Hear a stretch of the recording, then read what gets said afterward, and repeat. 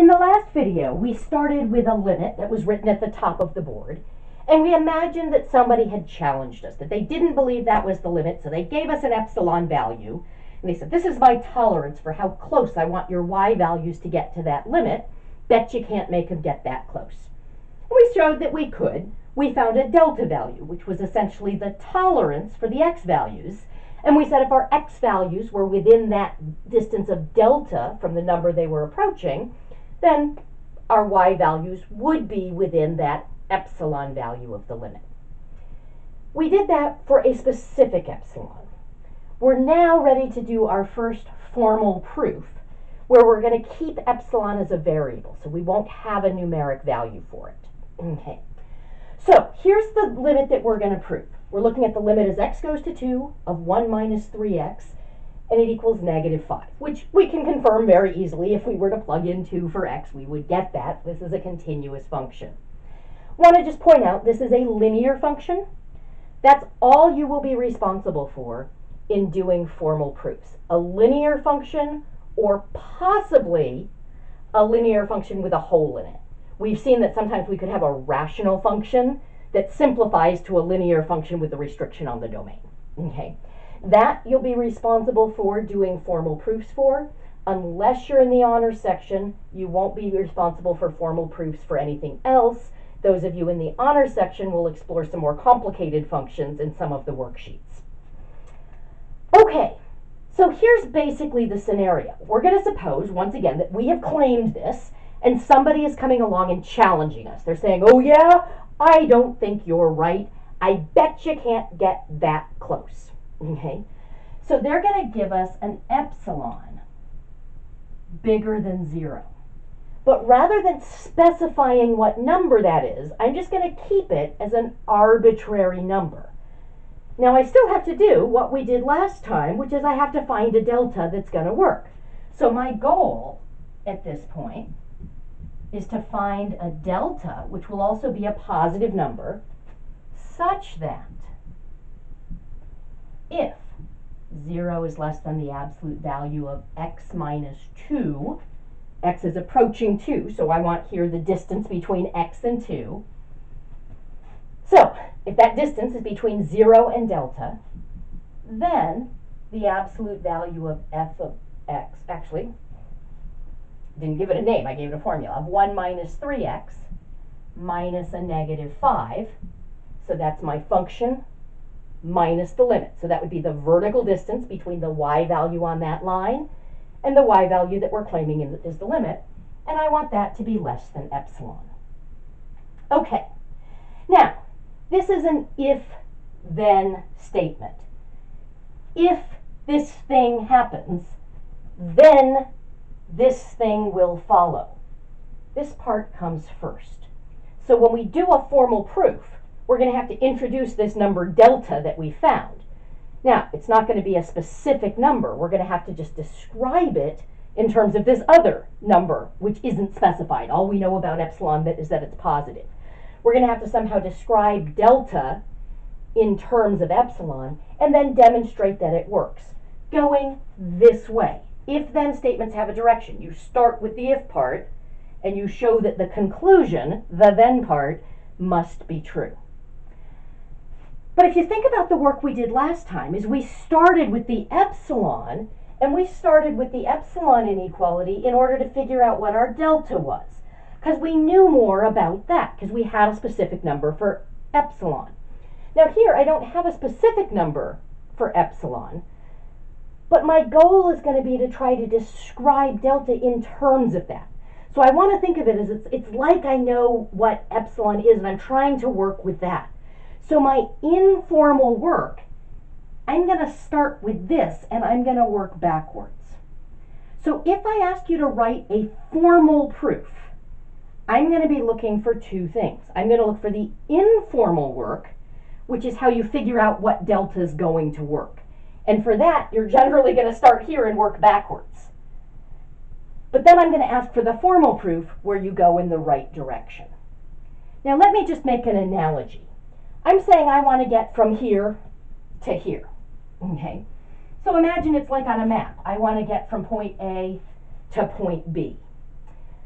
But when I read the map, it's kind of confusing because I'm sort of overwhelmed by all of the roads that lead from A. There are so many of them that, I start following them and they don't seem to lead me to B, and it's difficult.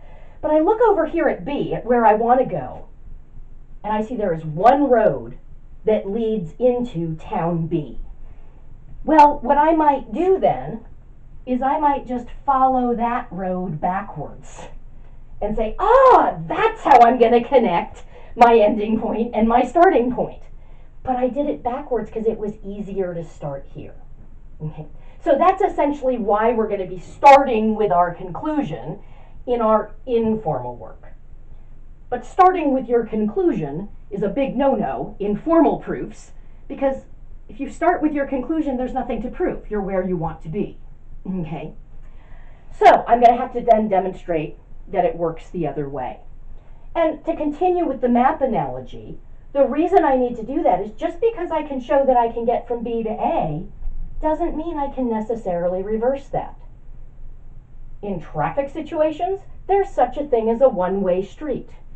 If this is a one-way street that goes from B to A, I'm not allowed to just reverse it and use that as my path to get from A to B. And in math, there are lots of things that we can do that we can undo, that we can go in either direction. Okay? But there are lots of other things that we can do that we can't undo, that we can't just reverse. Okay? So after we find a delta that we think might work in our informal work, we're going to do a formal proof to basically check and make sure that the route that we took was not a one-way street, that the delta that we found actually does work. Okay, so I'm going to just label. This is going to be my informal work.